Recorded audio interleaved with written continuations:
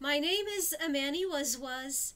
I teach communications and literature at Moraine Valley Community College.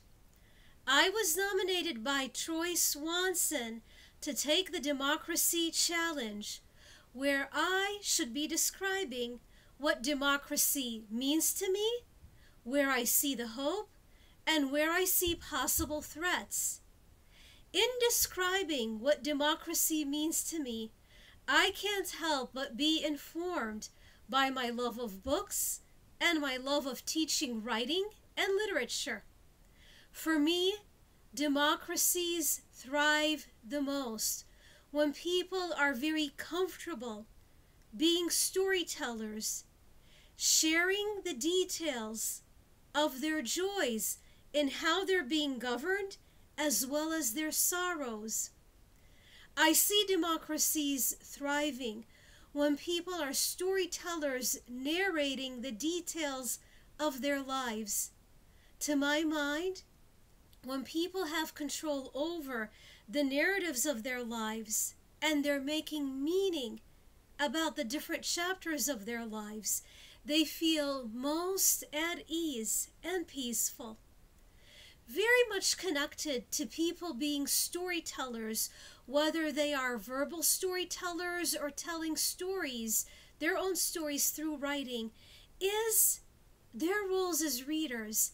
I find that democracies thrive so much when people are also readers, readers in the true sense of the word, where they are taking a text, whether it be a novel, a short story, a poem, or a post online, and carefully paying attention to the words and the meaning intended by the original author, and feeling at peace and feeling very free to make connections between different texts and to unpack the original words in a very ethical way. Where else do I see democracies thriving? When democracies provide a variety of different platforms and institutions where people feel very comfortable discussing this literature with one another. In the process of discussing the literature, and by literature I mean historical texts and scientific texts as well too, and a variety of different texts, they're paying careful attention to what other people are saying, ethically taking into consideration their ideas, and then responding to them and deepening the knowledge and keeping the culture going and developing it further and further in order to benefit humanity. To celebrate the love of reading and the love of books, I would like to please share with you a small selection, a few lines actually, from Carlos Ruiz Zafón's The Shadow of the Wind. And Zafón has the following to say on page 5. So the book is about the young boy Daniel, and Daniel's father takes him to the cemetery of forgotten books, and Daniel's father has this to say to him.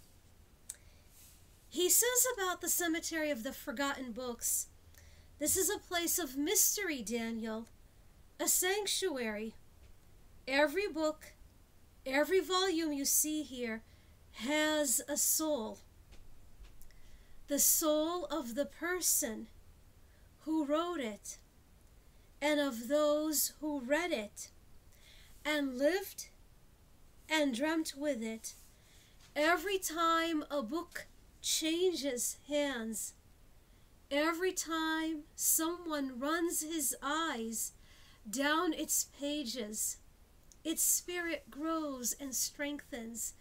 What a beautiful contribution, idea to the power of reading.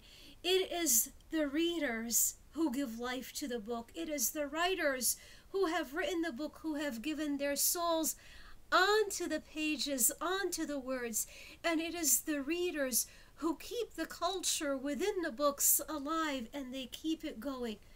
Beautiful love of reading. This, to my mind, is how democracies continue and thrive, through the exchange of culture, through the exchange of knowledge, through the exchange of respectful argument and debate and analysis. However, where do I find the threats? I find the threats happening when cultures, when people stop reading and debating and analyzing and truly taking ideas into consideration. In talking about the cemetery of forgotten books, Daniel's father has this to say, and it's on page 6, and Sufan says, when a library disappears or a bookshop closes down, when a book is consigned to oblivion, those of us who know this place, and by this place he means the cemetery of forgotten books, its guardians, make sure it gets here, it gets to the cemetery. In this place, books no longer remembered by anyone, books that are lost in time, live forever, waiting for the day when they will reach a new reader's hands.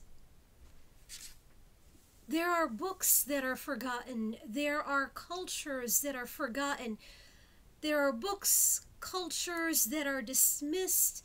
There are books, their ideas silenced, considered, not valuable. This is very unfortunate, and this is where I see democracies begin to die, when certain groups are deemed more valuable than others. I sincerely hope, as Daniel's father says here, that loving hands will find access to these books. I want to also add the following. I mentioned how a certain people become silenced, they become marginalized. What adds to the tragedy, and what also adds to democracies dying, is when these marginalized people feel that they should also silence themselves. And I would like to share with you Discipline and Punish by Michel Foucault. And I want to draw from his idea of the panopticon, in the silencing of the masses, in the silencing of the people. Michel Foucault talks about the 18th century, where there developed this idea that in prison cells there should be the panopticon, or the tower. And in this tower there is a watch guard. And the prisoners don't know if they are being watched. So this was the method to control them. The prisoners are thinking either they're being watched or not. No matter what, the mission is they are going to end up disciplining themselves and correcting their own behavior. So in other words, the oppressive systems become inside of the mind of the people who are oppressed or who are marginalized. This is a tragedy. In my mind, I see that people who are silenced or are marginalized, not all of them thankfully, but some of them take the silencing into themselves and discipline themselves. So in other words, the watch guard, the jailer, becomes inside of them. There's something else that I've also been thinking about ever since the start of the pandemic. Like a lot of us, what's going to happen to us? What's going to happen to our democracies? And I think a lot about the story, the writing of Naomi Klein, in particular, her article, and her article is called A High-Tech Coronavirus Dystopia. And Naomi Klein fears the following. She fears that since we are already at home, and there is a portion of us that are working from home, and others who cannot afford to stay at home. She finds that big tech companies are going to force their vision of keeping us at home and turning our homes into our prisons, so that our homes stop being our own private spaces, spaces of rest and contemplation and reflection. You know, we're already at home, particularly for us. We're already teaching at home, and our students are learning from home, so why not stay there? I hope not, but this is what she says. It's a future in which our homes are never again exclusively personal spaces, Naomi Klein writes, but are also, via high-speed digital connectivity, our schools, our doctors' offices, our gyms, and if determined by our state, our jails. So, hopefully, this does not happen where our homes become our prisons and our minds are taken over, where we discipline ourselves because we constantly feel we're being watched. So democracies are threatened, to my mind, when a population stops reading, critically analyzing, having peaceful discussions and a give and take. When, you know, a portion of our population or portions of our human populations feel that they should silence themselves, or they're not free to be themselves because we're being watched. Or perhaps when a pandemic like ours, has taken over and others want to exploit it. This is my take on it. Now, I would love to nominate the following to take the Democracy Challenge. First up, Margaret Lehner, can you please take the challenge? Chris Matuzek, Randy Connor, Tiana Richards, Jenny Lamb, can you please consider taking the challenge? Thank you so much.